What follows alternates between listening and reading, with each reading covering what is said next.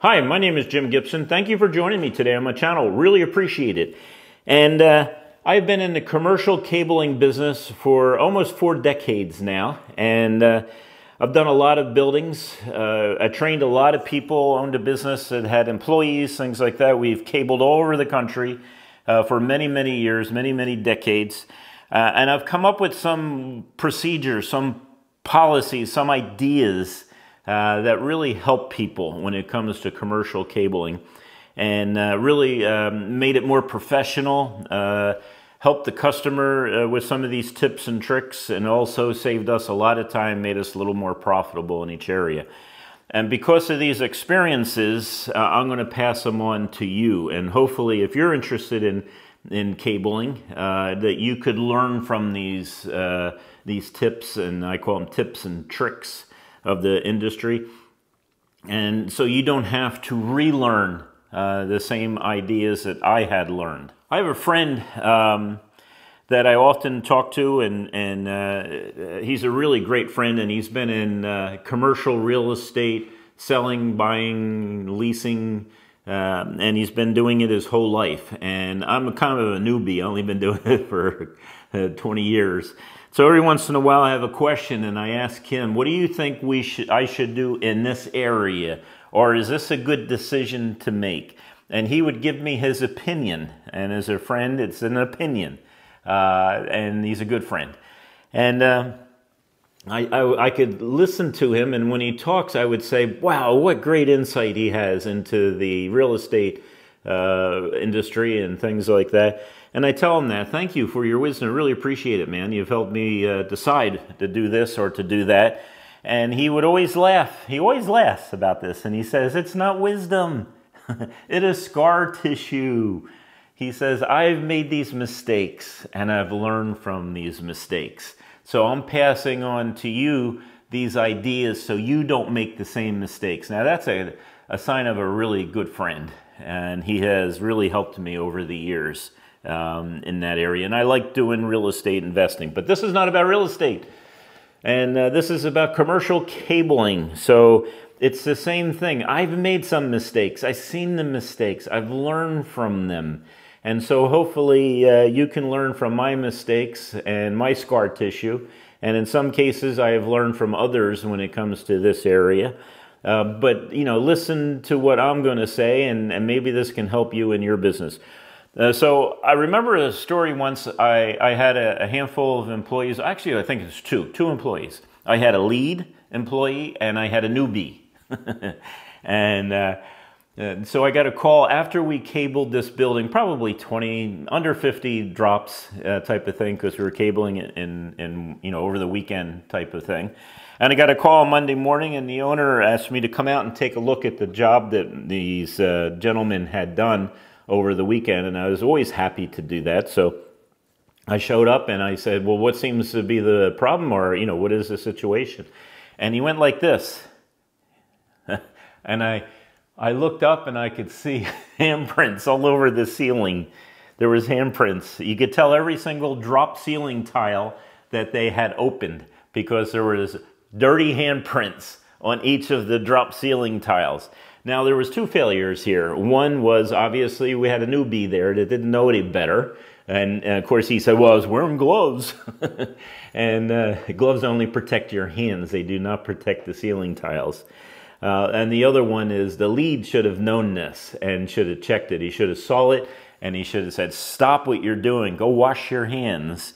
So that's my first advice to you. If you're dealing with ceiling tiles, the drop ceiling tiles, you know what I'm talking about, that you find in a lot of commercial buildings, you got to keep your hands clean. You may have to clean them every couple minutes.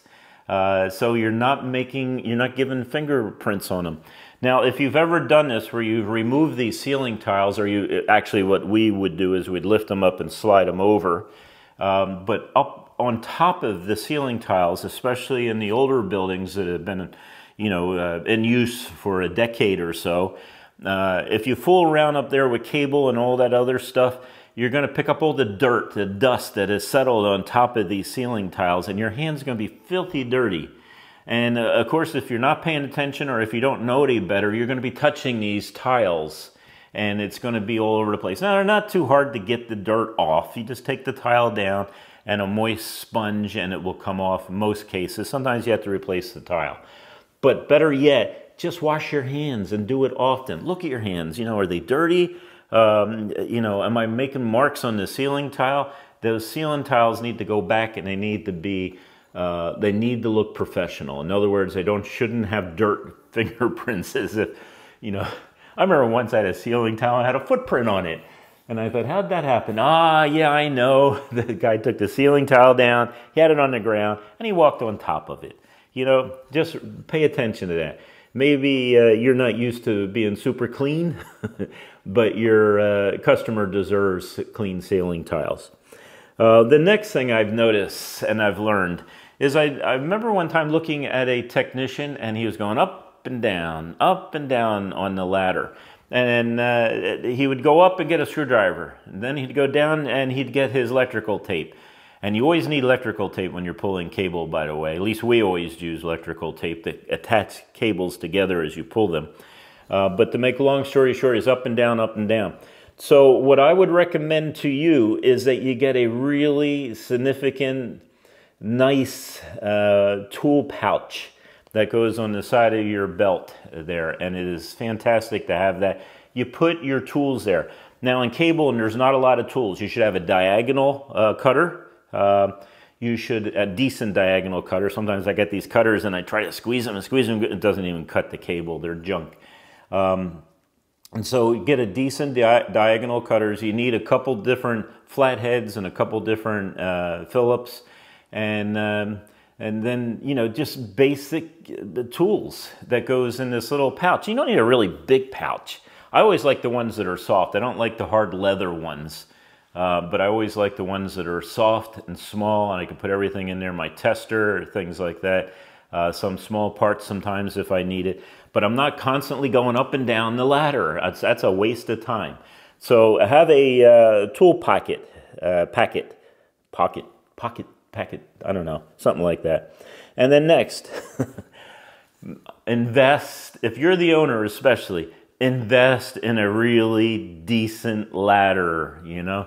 I see a lot of these people out there in the area. They're always they're using aluminum ladders. It's like, no, there shouldn't be aluminum ladders anywhere to be found on a construction site. You should always use the fiberglass ladders. So when you go to Home Depot or you go to Lowe's and you're looking at the ladders, pick the ladder with the highest safety ratings. You know, how much weight is going to go on it. That's first of all.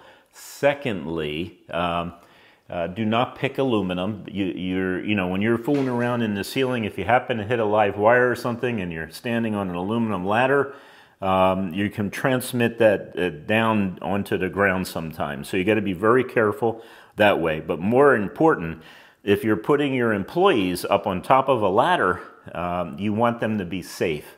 Ladders should always be marked. You should have on the side of your ladder, go get yourself a stencil with your business name or even your personal name if it's your personal ladder, and mark it right on the side of the ladder along with a phone number. The last thing concerning ladders is do not loan them out. I went out to a job site once and I had some guys standing around. I said, "What's up?" And they said, "Well, electrician borrowed our ladder, but we can't find him now. And, you know, all the work's up in the ceiling and I don't have a ladder." And I said, "Well, why did you loan it to him? You have to use it." And he goes, "Well, you know, I'm just trying to be a nice guy." And I understand that. You know, sometimes you just, okay, go ahead, use the ladder for a minute or two, bring it right back. But we went searching for it throughout the building and we found it 2 stories above us. And the guy, of course, was using our ladder. And I said, "Well, where's your ladder?" He goes, "Oh, I left it back at the office." I don't know how much time we lost on that job by someone just sitting around, you know, going like this, drinking coffee, whatever, waiting for someone to return the ladder. And of course, if you mark it, okay, you're going to have less likely someone's going to steal your ladder because it's obvious it's not theirs. And sometimes there's a confusion. Everyone gets the same brand. Everyone has the same color. No one has their ladders marked. What ladder belongs to who. And then another thing you need to do when it comes to ladders is you got to make sure that these ladders are secure to your ladder rack when you're driving out. Now, one of the things that I did is I made it a policy, and this is a legal issue, so you may want to talk to a lawyer on this. But for me, I just made a policy, and the policy was that the driver of the vehicle is the one personally responsible for the ladder. Now, other people can help them. You know, sometimes we'd have 2 or 3 ladders on top of a truck and someone else can help them. That's not an issue. What the issue was, because I saw one of my ladders hanging off the side of the truck, almost dragging on the road, and when I stopped them, you know, my 2 employees in that small Toyota pickup truck, they did one of these. Oh, it's his responsibility. No, it's his responsibility. So in writing and in your training, when you are training your employees, you got to say, the person who is driving is personally responsible for these ladders, and it should be in writing in your policy book. And next, do not use bungee cords. Bungee cords are not going to help you in an accident. You hit somebody really hard and you have a 10-foot ladder and you have a bunch of bungee cords or tied off with excess cable that you found on the ground, things like that. That's going to go right off and it's going to go into the back of the vehicle you hit, or vice versa if someone hits you.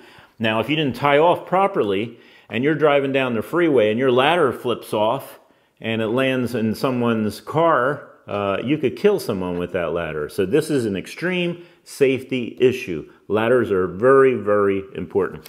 Hey, I just want to take a break and ask you to subscribe, please. If this information is good for you and you've not thought of some of these things and you're learning, then please subscribe and give me a thumbs up. And write comments. If you disagree with me or you have another idea or a better idea, fantastic. You know, look, I'm always learning also.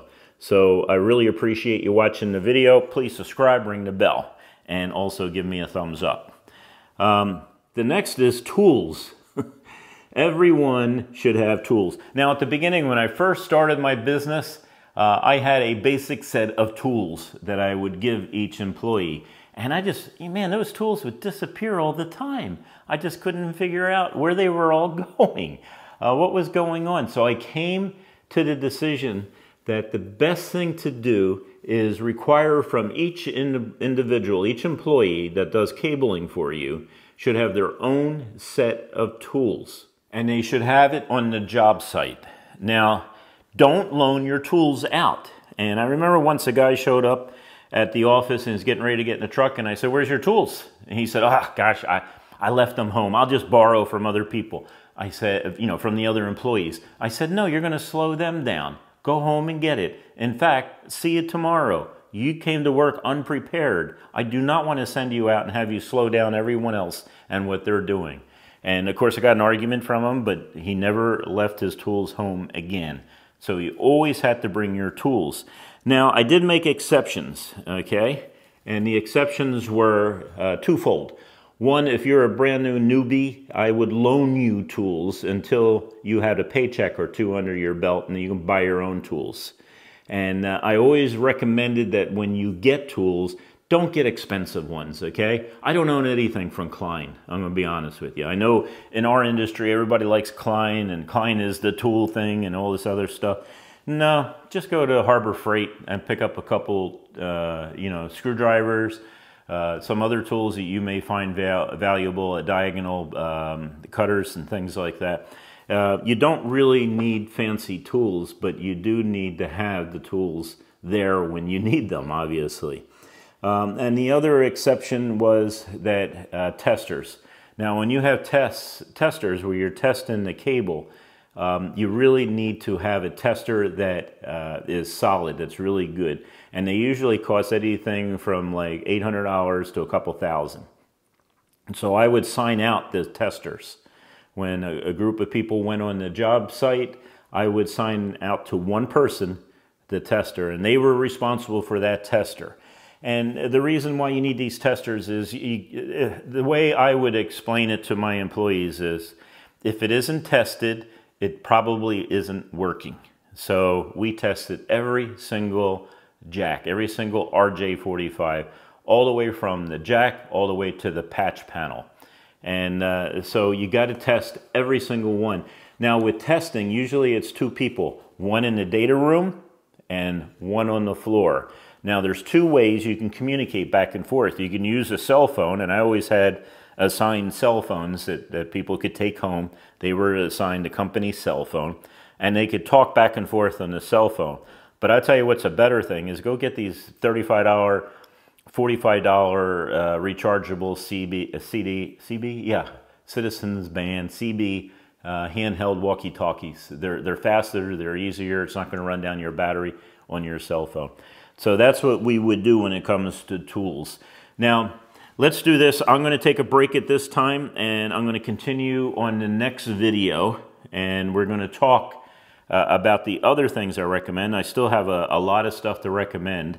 And so catch me on the next video. This is getting long, and I don't want it to be a long video. Catch me on the next video, and it would be video number 2 with the name there.